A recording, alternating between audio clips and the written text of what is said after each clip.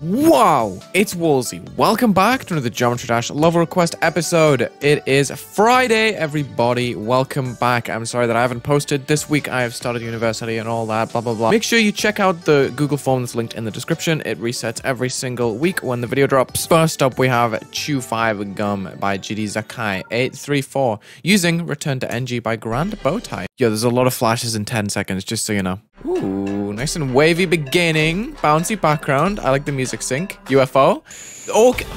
Okay. Don't do that. Let me see if there's like a flash toggle. No flash toggle. Interesting. So what you want to do is not flash the crap out of me, cause it can trigger some things. I'm gonna slow-mo it. This is too much. Cool transition. You know, the screen goes in, but that's too much. I'm sorry. Holy. I'm getting flashbanged in the first 2 minutes of recording. Lovely colors here. I like the music sync, how you've kind of snapped the screen. You see, like, we're midway through here. Things are getting toggled line by line. It goes hard. It doesn't need too much air deco. I think what's there just satisfies because it uses the song so well and it places a lot of emphasis on its different movements and... Ooh, okay. This is a slightly slower section than I was expecting.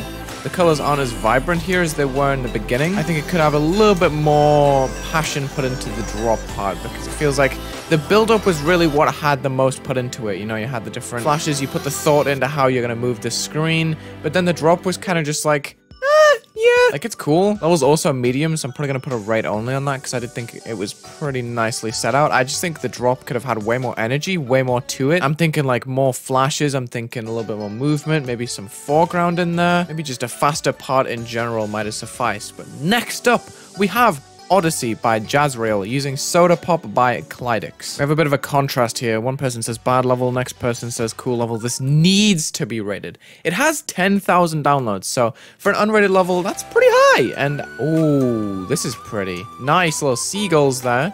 Okay, you got fakes in there too. Gameplay is nice and neat. I will say, one thing to try and avoid maybe is like the flat ground here, because it's kind of open. Compared to what we had in the very beginning of the level with the structuring, it kind of wrapped around me. I think it just looks better. Yeah, there's like certain segments that just leave it a bit flat there when there's no like real detail above, but that's a nitpick. I'm just saying because your design, ooh, layering's a bit odd. The design's so packed, you know? If I go back to the, whoa. Hello? Button want to work? Thank you. Yeah, like it's so packed in the beginning and the structuring and stuff, and then it just slowly eases out and becomes a little bit more open. It shows the background, which is cool. I just think it loses a little bit of its detail there, but it's very high quality so far. Every detail that's put down is very effective. Oh, wow.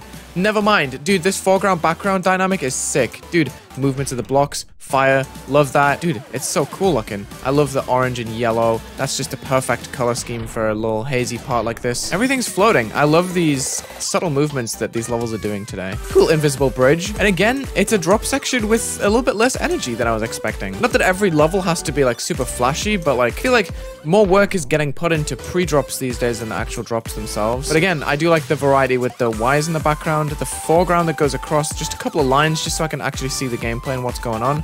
That is a neat background too with the layering and the shading on those squares. It just looks really nice. And the designs are spot on. That's all I really gotta say. It just goes hard. This one's probably a feature because it doesn't necessarily drop off or go down any pathways that I disagree with. I think it just mostly goes hard. These levels are just missing a little bit of oomph. That's like the only thing I can really comment on. Like this one plays really well. The gameplay was fine. None of the movements really took me out of the level at all. The only thing that took me out of the level was sometimes just like the repetitive ground, you know what I mean? But when there's no ground, look how much harder the level goes. That's like, I think that's the source of my criticism. Is just like, I'm going through the level, this looks beautiful and doesn't have any like repetitive ground. Like imagine there was just like a repetitive line all the way across here. I think it just looks better without any of that kind of oomph. Definitely necessary though, because you could like definitely fall onto the ground. But again, I am nitpicking. These two levels have been actually really cool so far. Moving on, we have On and On. Oh, moving on and on, we have On and On by Rice Cake 420 using No Logic On and On by No Logic. Okay, fun level, GG, very good level. Okay, made in many months. Let's take a look at it. Rice Cake 420. Ooh, nice and blue. Is that blue or purple? Purple, maybe? I'm colorblind. I apologize. Oh,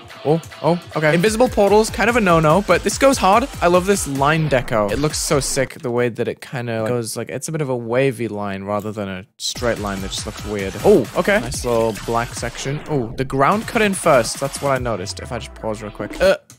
There we go. Yeah, you see, white flash, Colored ground. Very noticeable. I think I'm being very nitpicky today. I'm truly sorry. But this background with the rotation is sick. I think a lot of these structures are quite squared. Makes some of the gameplay feel a little bit odd, especially with green orbs like that. Because green orbs give you a curved gameplay flow, and then we have like the straight structures here. It doesn't necessarily match, so you could benefit from maybe a few smaller structures in between, because it can look copy-pasted too. I gotta go back a sec. Wait, we're at 50%. Okay. We just hadn't died in a while. Let me go to like a section like this. It's the same structure, just over and over again, and then flipped on the top side, and then the 3D fixed, because like, yeah, the perspective. Oh, nice little skip there. Good. Woo! Okay, yeah, but I'm pretty sure you'll see what I mean with like the squared structures. Looks good though. Love the colors here. It's a nice change to see levels just not using the black outlines or like white outlines, just like kind of tinting it, and then getting experimental with the shades that are in the blocks. And what on earth is that? What caused that? I'm actually speechless. That's lagged me in real life. I can't even form a sentence, but the gameplay is working well. Look at that. All of a sudden it shined. Sean. Past tense. Huh. What was that? What lagged me so hard? 95 mil IDs already? Jeez. I wonder if we'll hit 100 mil before 2.2. I doubt it. We have 52,000 objects. I think it was just the way that everything just moved off and then started a new background here. That was good. I'd just say, for the sake of both gameplay, I mean, the gameplay was good, but it's often more varied if you can sometimes fall down from a block and then jump off it, instead of having to just wait and then jump. I think that's what's making me dislike the structuring slightly. It's because I just played a level with a lot of ups and downs, and you can see the difference between a level that just has box structures to a level that maybe has a bit of thought put into like, oh, let's drop the block down a block or something like that. Like, it ends up feeling very flat as a result. Like, we're just here with the ground over and over again, and while that's not really a problem, like, the gameplay works really fine. I think it prevents your level from progressing too much, especially when a lot of the levels based on like a repetitive rotating background design, because I'm not sure if it does too much different all the way through, which may be why I'm gonna give this a rating, plus the repetitive blocks. Like, the gameplay is definitely something that redeems this, and also the little tint thing that I was talking about, how the blocks are very saturated rather than relying on being like bright or dark. They just fit in well, right? I do really like the saw blades, by the way, and the ground spikes and in the air. But yeah, actually a really cool level. I'm enjoying this. It's just lagging a little bit too much. I'm not sure what it is that's causing that. Am I being harsh? I feel like I'm being a grouch. I'm sorry. That's not a 7. I think that's an 8, actually. The level requested 6. I was going to put 8. Let me start again. The level requested 6. I was going to put 7. Then I changed my mind to 8. So I'll go with 8. Phase Rush by Valkyrin using Robotic Nightmares by DJ Nate. Okay. I love this song, actually. This is a banger. This is an all-time classic. Okay, this is neat. I dig that little colored glow on the side that's synced. The movements there were nice. This gameplay is pretty smooth. I like the glow in the portals. Ooh, this reminds me of like an old style, like mid 2.0 level here, with the contrast of black and white and the bright glow here. A little bit of copy-paste, but it looks neat. I like how well it's presenting itself so far. It's very shady. It's got a couple of effects here and there. Gameplay is cool. I like that. This feels different. You have a slightly different approach to designing than the typical person, I think. Just the way that you use glow is slightly different, and I like the little colored bursts that you put in the blocks. This is cool. I like it. Oh, okay. You don't do anything there. Nice. I love the opacity effect in the background with the different blocks overlapping. Ooh, cool duel here. It feels a little bit under detailed at times like this, but again, how are you supposed to make this background work with any like extra detail? But the glow effect is sick. That's nice. Nice flashy ending too. Dude, that just had the right amount of detail at certain times just to make me really convinced with, okay, I'm pretty sure I one attempted it in practice and died there. Apart from the ball part, I died at the ball part, but this level sets itself out really well, and it feels slightly different to what's typically on the featured page. I will say you could probably have put some bright details inside the blocks here instead of just having them as plain black and white. Also, try to avoid sections like those where we're just floating with portals and the screen's open. It's a criticism that I keep throwing out, but I just keep seeing it. It's like you do so much to build up the level with different structuring here that works so well, and then the transitions between each part kind of lose steam. Yeah, you see right there, it's just like a portal and just like a slightly more open section just because the structures are boxed there. There's no like broken up blocks to kind of fill that gap, right? But nice movements here and there, and the flow of the level is super unique. I don't really think I've played much like this recently that's made me kind of nostalgic, but also satisfied with like its visuals as of today, you know? But this duel's really good. I really like how it works there. The movements are nice, and I just love the glow effects in the foreground. I think this level just works really well. I don't know what it is about it. I just really enjoy it. Sometimes I'm not saying that this level is under detailed, but less can be more, you know? When you place the right amount of focus on the details that really matter, you can make a really cool looking level, I gotta say. Like, it just feels really well made rather than trying to like persuade me with cool looking designs and stuff, or like complex designs, because the designs look good, they just don't do too much, and I like that about it. Level has no theme. Okay, by unknown. Using luster by lapse. Let's go. Straight off, love the clouds here. That looks sick, nice and fancy, and I love how the saw blades are faded white underneath the clouds. That just looks so cool. Oh, and it moves? Interesting. I did not practice mode. Let's go. Wow. This is sick, actually. What? Yo! What the heck? This is a fusion of styles, and I'm here for it. This level has no... Oh, the level has no theme. Yeah, I literally didn't read the title properly. I didn't process the title. Okay. This is cool. Dude, I love the detail there. The outlines looked so neat. Wow. Okay. We really don't have a style. We're just going all in. So we're with the stars. Then we have like a more colorful, blocky style. Okay. I would maybe give just a little bit more warning before gameplay comes in, because there was certain blocks there that I couldn't fall down on, and I had to be prepared to kind of sight read that, and I wasn't. But dude, the details look fire here. I would love to see some of these a little bit more fleshed out, but I also appreciate the miscellaneous vibe of the level, right? But amazing pulses, sick ideas overall with how you've used blending blocks to your advantage, and also opacity effects. You have to double click that orb, which is really cool. I like... Wait, do you? Oh, you just jump late on that block. Okay, weird, but good. I like it. Nothing about this level is formulaic, but I can't see that coming. I can't see the oh, whoa, where am I? What is happening? This is hard to read. Okay, we're not good. We fall. Those spikes, okay, I paused on the one frame where they're actually visible. I swear, like, they're not very visible, considering there's arrows there too. Maybe, just maybe they could have a little bit more to them, just to show them a little bit more. 8 hours, worst GDPS. Okay, so that was cool. I just think the gameplay could have been indicated a little bit more clearly. We have arrows here and there, but it switches like so quickly. I can't 100% see some of the obstacles, like the saw blade there that I was jumping at. And there's a lot of black screen transitions that don't show you the blocks before you actually get there. Like right here, I just got to know that you can't really fall on many of these blocks. And then we're moving, we have to jump immediately. But dude, the details are actually phenomenal. Like the whole level just feels like miscellaneous. I guess that's the intent, but like I actually am convinced with the direction this level takes. So wait, it says it's tiny. I guess that's because you copied it and then uploaded it. Gift from... Okay, so this is not the creator. GMD Jackson is the creator. That's cool. I'm just gonna assume that this is actually like this is like proper. It says gift from GMD Jackson. There's no comment from GMD Jackson. What happened to GMD Jackson? Is this like an actual thing? Okay, they have creator points. Cool. They didn't get hacked or anything. Neat. So let's just do it. Let's just give this the 7. You can do that? Oh, that's cool. Thank you, Better Info mod.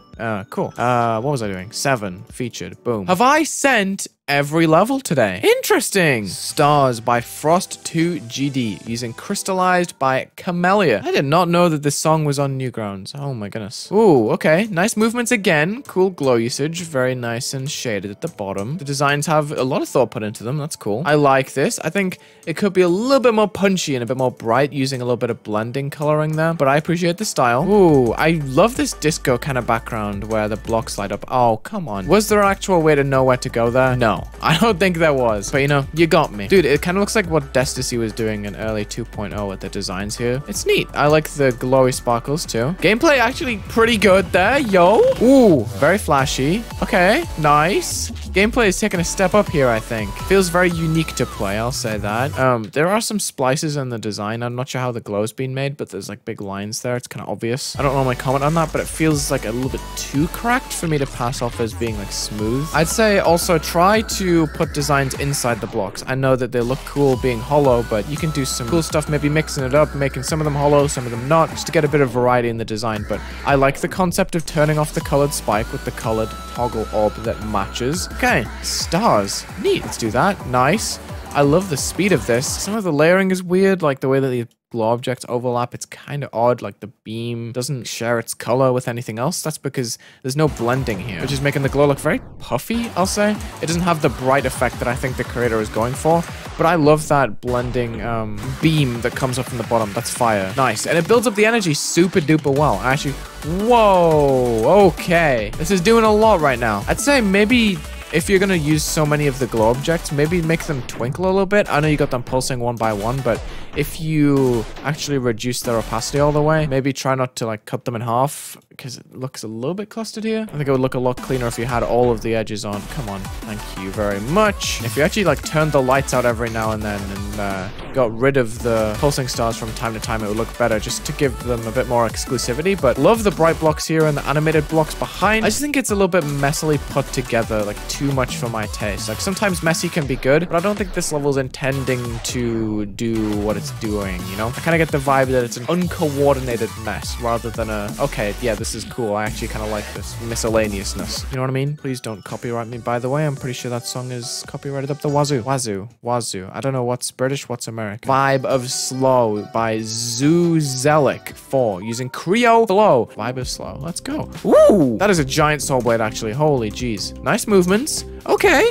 I really like that design with the lines on it. These effects are sick. What? Yo, this layering is done just right to really impress me with the blocks there. I think I let go of a dash orb. I'm sorry. Maybe make a little bit of a bridge there so you can get away with that, because when the black screen's over, it seems like you could just let go just in case you accidentally do something else. That's normally what I do when I play a level. It's like, okay, black screen. I'm about to go into a part, better not hold in case I'm supposed to wait. You know, that's what I mean. But this is neat. I think this part is a little bit basic just because of the block color there. Yeah, you acknowledged it yourself, but love parts like this. I think it goes so hard with like the slight coloring, and then you've got like the rainbow strips on the blocks that match with the background. Just trying to avoid the little slightly duller sections like this, but the transitions are sick, to be honest. I try and not rely on scale hack stuff so much, but love these lines and stuff. Love the transitions between each part. The sync is neat. Just gotta pull it all together with just a little bit more flow between each part, I think, because we just have like random floating sections like that. But the love heart design was sick. Whoa. Okay, with a line.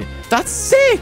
Yo! That was a really nice wave part at the end, and I thought I was gonna die. That's cool. That's actually a really cool level. I think just piecing it together, yeah, the comment there actually has potential. I agree. I just think it needs to have a little bit more of like a swoosh between parts, because it feels like it kind of jumps around sometimes. And also you're relying on like big object, big structuring, when sometimes it's nice to just have like a nice balance between big structures, small structures, and it really helps like break the parts down when you get to the edges. As I was saying, with like the small blocks can really like they can go a long way, just like one by one blocks. My Chill Place by Rookieteet 74 using Earth by Music by Flips, sorry. My Chill Place. That is a cool font to start the level. I am excited! Okay. This is extremely chill, actually. Absolutely chill. Love the minimalism. It's dope. Oh!